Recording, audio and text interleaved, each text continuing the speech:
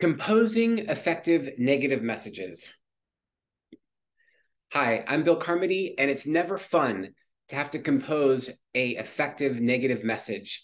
Anytime you have to send a negative message to a customer, a client, a business associate, anything else, it's challenging. So let me walk you through the most effective way to do this. When you need to compose a negative message, number one, be honest.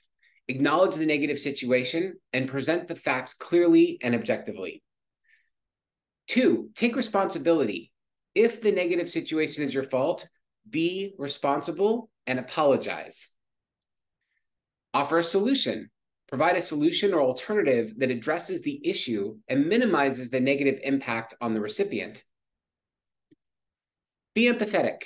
Show your empathy, understanding for the recipient's situation, and demonstrate that you care about resolving the issue. Ultimately, that's what they're looking for. Do you care? Do you have any empathy in the situation? If you have to send a negative message, make sure it's empathetic. Use a professional tone. Avoid blaming or being defensive, and maintain a professional tone throughout the message. Nothing spirals downward if it starts looking into blaming or shaming. That completely misses the point of the context of the message you're sending. So use a professional tone. And provide a clear call to action. Specify what actions you or the recipient need to take next. Make it easy for them to take those actions.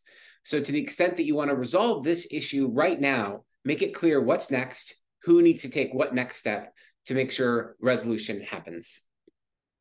And lastly, follow up. Follow up to ensure the issue has been resolved and the recipient's satisfaction. Consider implementing steps to prevent similar situations from happening in the future.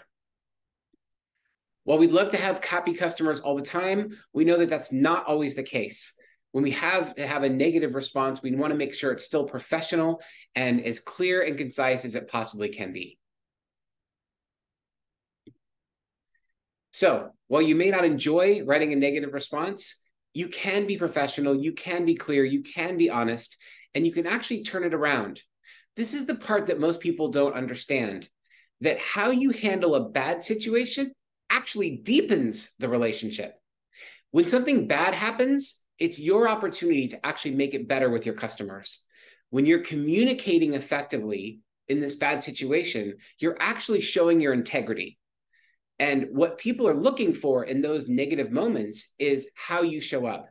When things are fine, you don't need to do much, right? Things are going along the way they're always going. But this is an opportunity for you to really build the relationship that you want to have. This is how you build trust. And even in these difficult situations, you're actually creating a higher level of loyalty. When somebody actually understands that you got the problem, you've taken care of it, you resolved it, or you've addressed what it is so that you can make sure that you move past it. Nobody wants it to sit there and fester. So think of this as an opportunity to actually go deeper in your business. Don't avoid it. Get on top of it as fast as you can so you can make a resolution and deepen the relationship with your customers.